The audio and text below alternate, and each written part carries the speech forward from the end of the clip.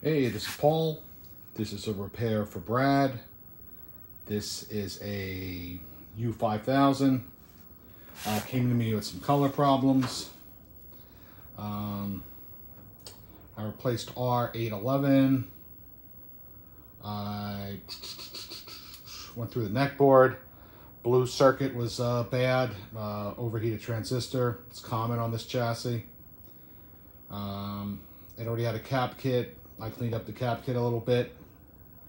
I serviced the neck board and all the pots. I replaced a 7-watt 10K resistor with a 10K because the 7-watt was wide open, blown open, which is pretty common too.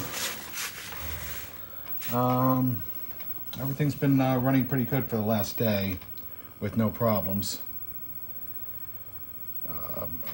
This guy's ready to go back. I'll box it up and send it in.